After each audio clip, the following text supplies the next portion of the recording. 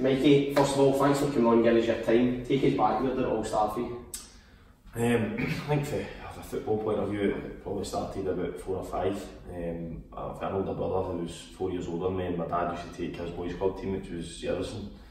And I used to go along to all the training and try and kick a ball about and all that kind of thing. And I think just growing up with my dad and brother involved in football makes you kind of want to emulate that, feel like you can join in. So I used to go along to train at that age. And so there's always been a kind of passion and love of football for that point. I think getting older, I then joined Aston Villa Boys Club, probably about 6 or 7 year old. And then Hearts took us through there, I played there for about a year, and ended up getting signed with Hearts at pro youth level, which was brilliant. But it started pretty early on, and probably at that point, if I knew the ups and downs that were coming, I would have a different standpoint on it. But no, that's where it all kind of kicked off, and things moved on from there. And from your youth system, you'd obviously kind of moved about a wee bit, and it's happened to a kind of hell of a lot of guys. What kind of spurred you on to kind of keep going? Did you just believe in yourself? Kind of get let go at the likes of kind of Hearts and so on, Celtic later on? What kind of motivated you just to kind of keep going, believing in yourself?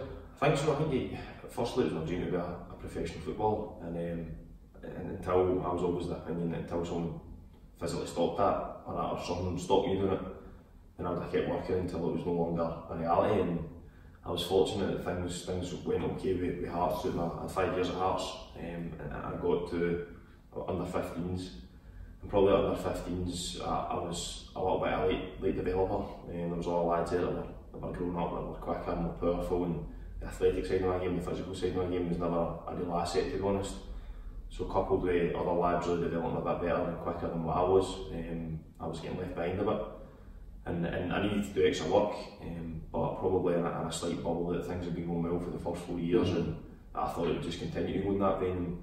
I think in all walks of life, as soon as you start getting a bit comfortable, or you stop moving forward, you're effectively going back the way. So at that point, I got called into the meeting at the end of the season, and I still thought that I had done enough and got released. They told me that physically they didn't feel I was going to get to the level that it was going to be required to be a professional footballer. Gutted, crying my eyes out, and I'll never forget that. I think it was hard for myself and hard for my dad as well. Me and my dad were sitting in this meeting room with a couple of coaches and head of youth at Hearts, getting told that I was going to get kept on, and for that 10-15 minute meeting, your dream is shattered, and you're thinking to yourself, where do I go for here? But you've got to have that kind of constant belief and drive that you're going to get to where you want to go. And don't get me wrong, things help. Within a couple of days, we had a couple of phone calls to other teams, and Hearts were good at that point. Any players that were getting released, they would send round the list of names to other teams, and maybe if you played well against other teams, that they knew who you were, kind of thing, and would maybe invite you in for a trial. And I was lucky enough to be invited in for a trial for St Johnstone in Aberdeen. Went on to sign for Aberdeen, and spent a year and a bit there. And that's when I ended up moving on to Celtic. Celtic came and took us from there, and things went really well at Aberdeen. Well, I don't know, I've ended up back there now, but things went really well. Moved on to Celtic, and I gave everything I had at Celtic, and to be honest, I'm not sure I could have done much more than what I did. It just wasn't enough. In the end, they made a decision that they didn't feel it was good enough to go on and break into the under 19. You always played centre half then. Obviously, you were younger. You said we weren't physical enough and so on. Did you play any other positions? Started off as a centre midfielder, and bizarrely enough, when I was younger, I was probably a bit bigger than everybody. At that age, I was quite big and strong, and I could kind of bulldoze my way through, against maybe smaller lads. And over the course of time and puberty and everything else that comes for a young man, it reversed, and probably been moved back from centre mid to centre half. You've got a totally different perspective in the game. Yeah, see the full game. Exactly, and I think the athleticism side of it, your constant box to box midfielder, and that wasn't required. It wasn't the same kind of level of attributes that you needed to go and play centre back. And obviously slightly different and challenging in other ways, but certainly not the same physical demands that were placed on of course, the running that was involved in midfield. So that suited me. I could see the full game. I could kind of try and read what was happening, and maybe at times cover up for that lack of pace that I had when I was younger. I just try to see the game maybe a bit quicker and read situations, which helped me and allowed me to keep developing a centre back, and probably bought me time to then get to that level. And that's when I went to Hearts, and maybe they seen that there was something that they could work with there. Whereas as a midfielder, I was never going to be good enough to make it or have any kind of chance, albeit at that age still very early to tell if someone's going to be good enough in 10 years time to play. when growing up, any you kind of looked up to kind of paid players that you maybe tried to emulate or so on? I was obsessed with Rio Ferdinand till I was young. Right. I know you might be thinking, you've not really based your game on that. But I thought at that point Man United used to dominate English football, and what a team they had, and Ferdinand and Vidic with a centre back partnership, and I just felt as a partnership the two of them had everything that you would want. You know, Vidic was an animal, he was aggressive, he was a brilliant defender, and as was Ferdinand, but he had a wee bit more class with him and a bit more composure, and he was quick, and he got across to everyone and covered up, and he was great in the ball. So I think between the two of them, if you're for any young centre back or defender at that point, there was none better examples to watch on Saturday night matches there, whatever, you know, all that kind of stuff. So certainly that was Did you try and take kind of certain things maybe for their game and try and kind of watch them, try and emulate it in your game? I absolutely, whenever I could, I would watch live games and match a day on a Saturday night or whatever was on, and just take wee lessons and see, right, how do they defend against that, you know.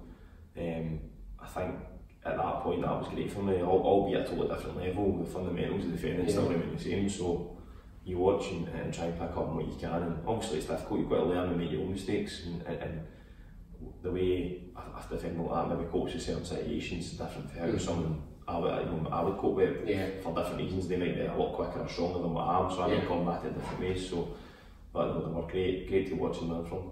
Signing for Hamilton, what did that feel like? It was brilliant, purely because at that point I'd been released for Celtic, and again I was at the point where I had to go full time. I was leaving school and really needed to kick on this. This was now a vital part of my development, and Hamilton came in and offered me a 2-year contract on £75 a week to try and make my way in the game. And they spoke to me and said, look, you're going to make a lot of money here, and what we do is we give young players an opportunity and to try and break into the first team, and we've got the likes of James McArthur, and James McCarthy have moved on. Because they've brought a hell of a lot of players through. So if you look at them, wow, they've done well. No, they've been brilliant for young players, and I think as a young player you've got to have a clear route to a first team, and that's what you've got to be working towards, and at times maybe the bigger clubs it's difficult to do that, but certainly at Club of Hamilton there is that clear pathway to a first team. So when I got that opportunity I was absolutely delighted, and that's really when the hard work started. I think being at that lower club as well, it kind of got you were able to kind of learn a wee bit more, but then again when you look at you made your debut at 16 away to Rangers, what did that must have been like? You were through right in the deep end, were you? That was a bit surreal, to be fair. I'd been doing, after the first 6 months of being there, I'd done okay, I'd been up and trained the first time a couple of times, and realised that was a big step for under-19 football, and the build up to that Rangers game I'd been up training kind of every day and had been doing well, and ran a couple of squads with the first team. But again, as any young player will tell you, need that element of luck, and the build up to that game I think two of the centre backs that would normally have played either get injured or one get sent off the week before, and instead of having 4 first team centre backs they now had 2, and I was the 5th choice if you like at that point pushing. So the manager at the time, Bill Reid, spoke to me and says, "We want to play a back 3 in Saturday against Rangers and you're going to be playing, so get yourself ready." So how did you mentally get in the zone for that? No, like, you killed my sleep for 3 nights I could be sleeping for it. Jesus.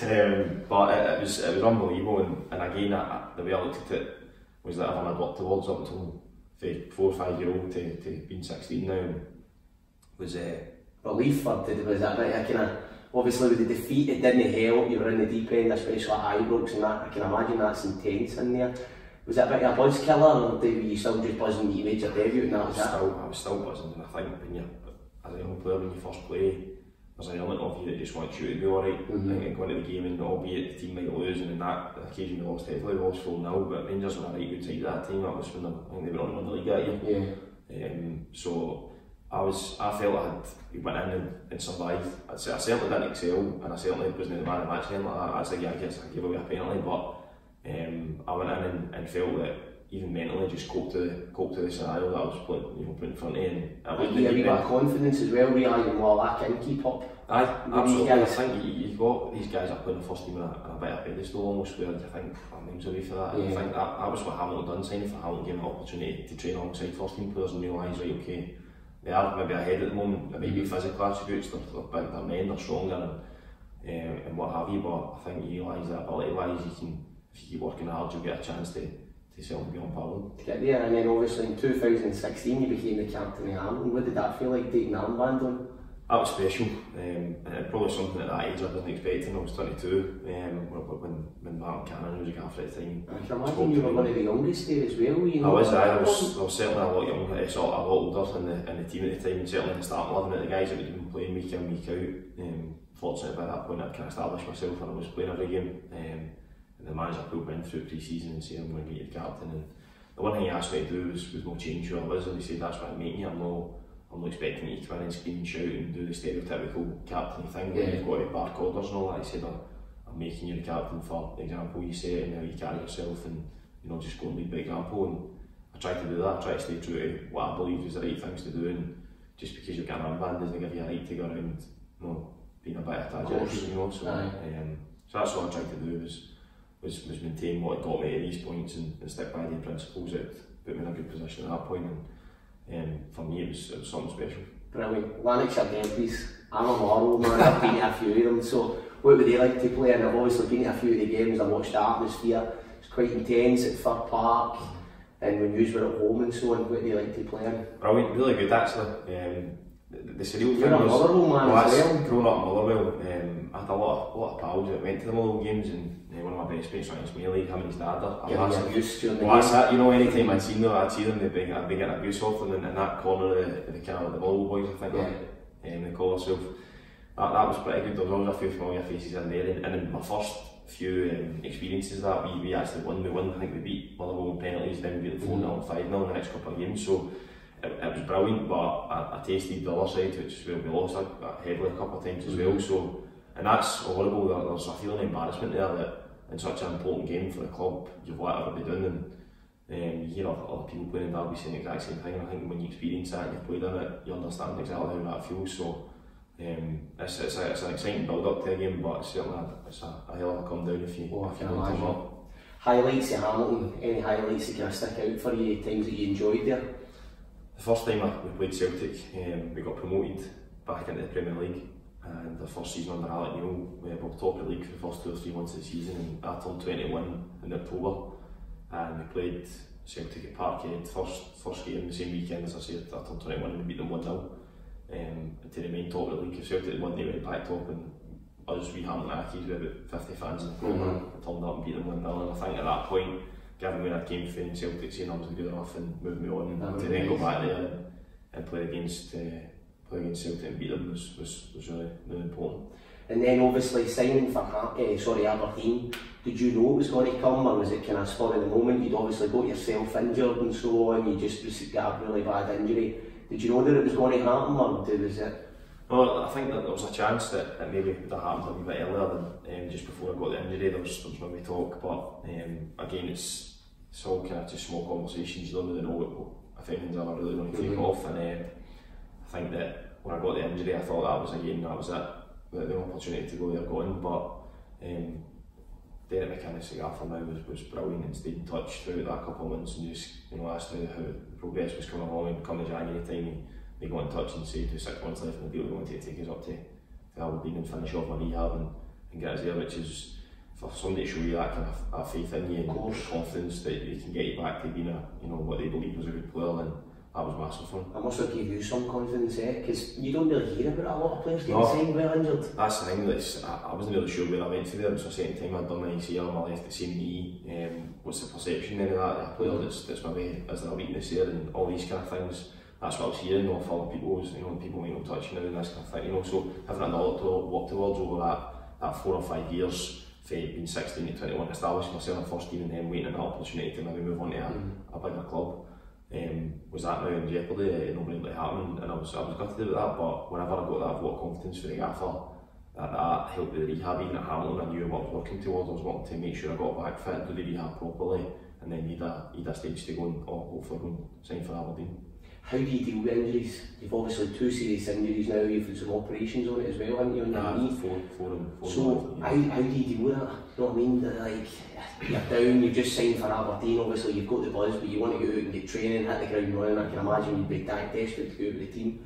How do you mentally stay strong, just stay focused on your rehab? And it's tough. I used a sports psychologist a couple of times as well, just to make sure that things were kept in the right way, and mentally I think you have good days and bad days. I think you've got to be accepting of that as well. I think incredibly naive to go along thinking that everyone's going to be hunky-dory through your rehab, and there'll be days if things don't go well, you maybe have days you wake up, you're a bit sore and you worry about things, but I think you've got to see if targets along the way and see the end goal, and probably signing for Aberdeen. Things will start to get tough for the rehab in terms of that 4 or 5 months into it.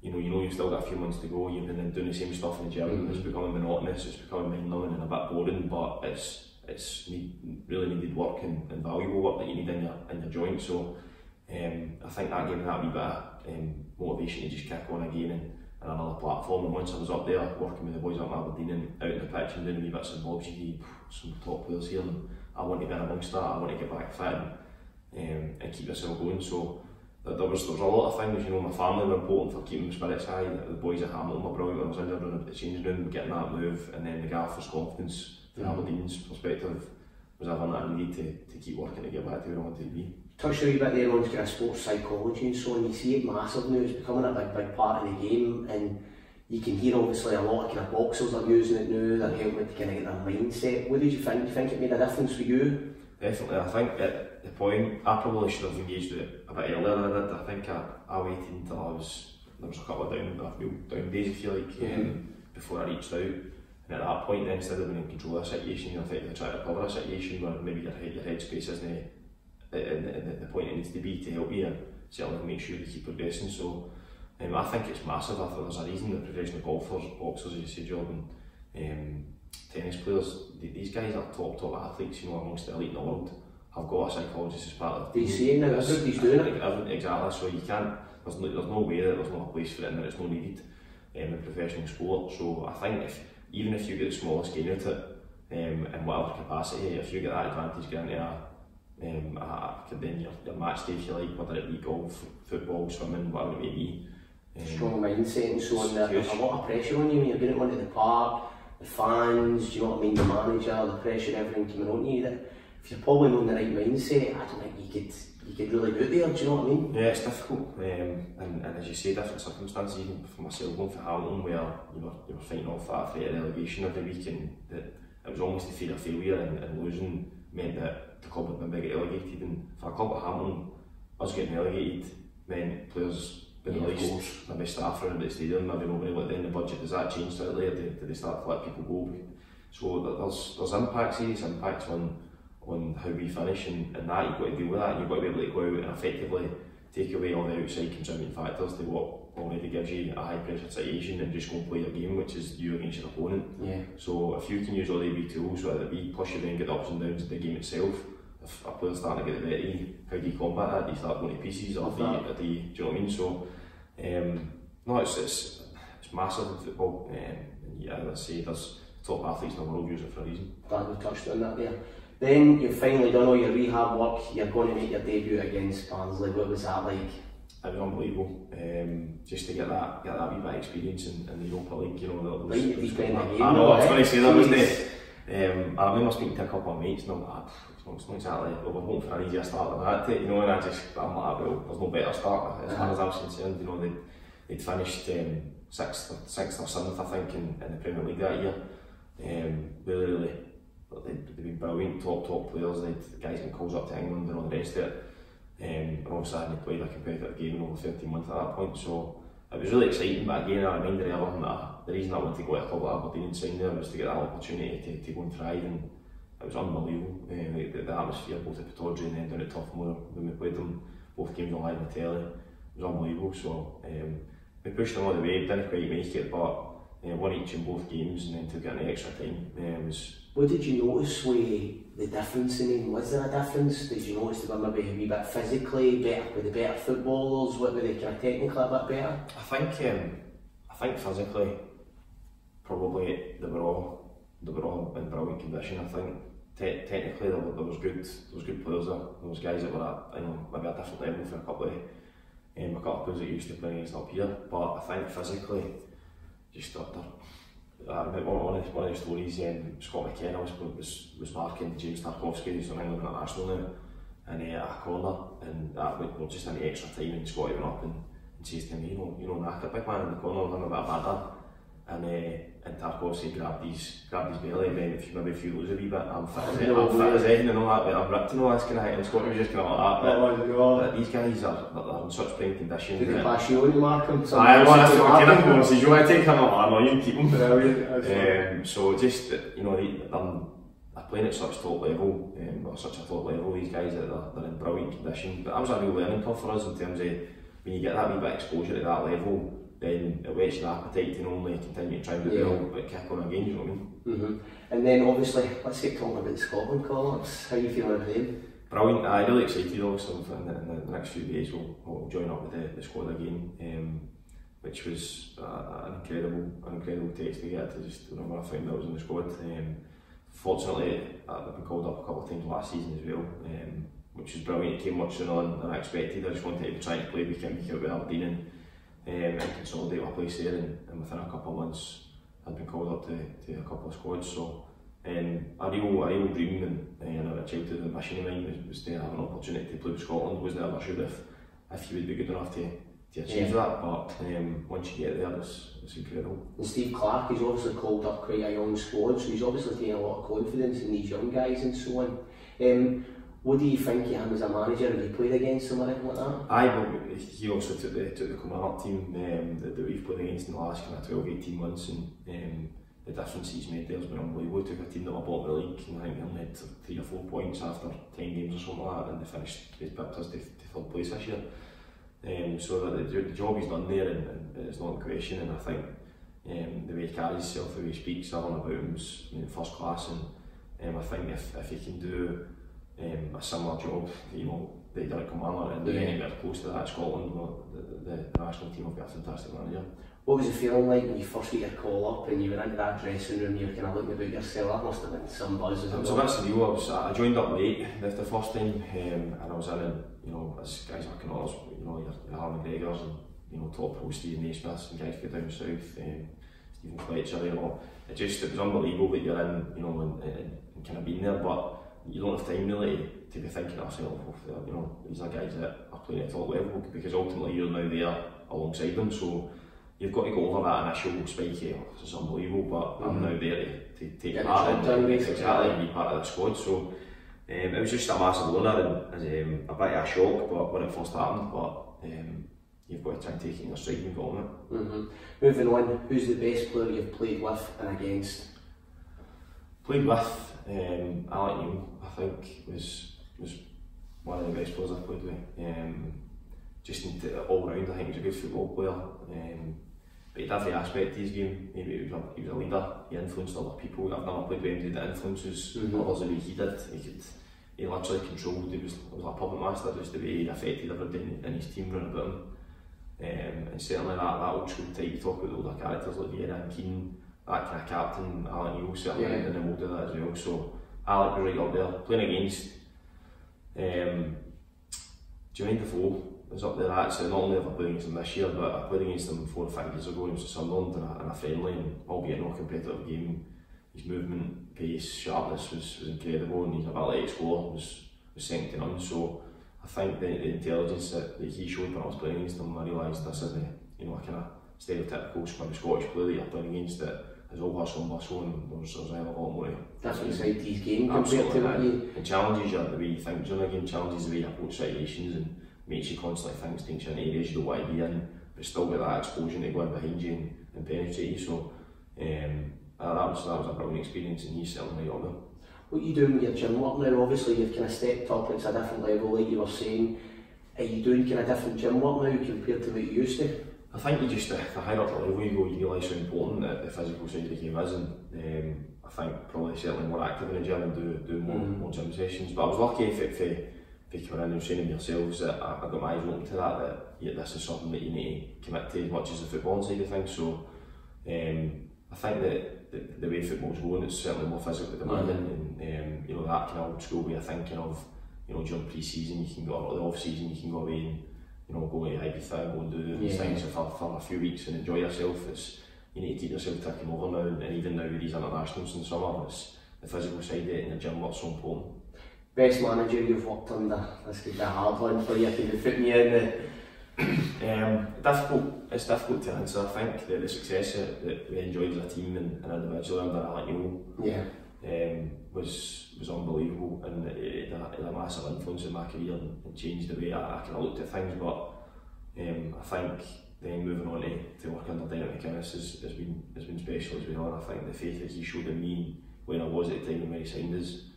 He's a winner, a gaffer, and it's nothing, whether it's in training, a possession drill, responsibility of the games or moving on to a Saturday.